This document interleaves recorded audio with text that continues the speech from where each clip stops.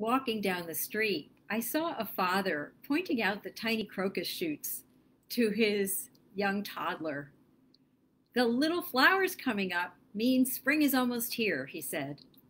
And I felt a rush of joy. One of the hardest things for me about moving to Houston a few years ago was missing the change of seasons. And now I was reminded of that iconic Joni Mitchell line. Don't it always seem to go that you don't know what you got till it's gone? Which started me wondering, as we begin to see the stirrings of post-pandemic life, is there anything we'll miss about quarantine? For many of us in the Northeast, it's been almost a kind of hibernation. Aside from brief walks and occasional grocery trips, we've mostly stayed in.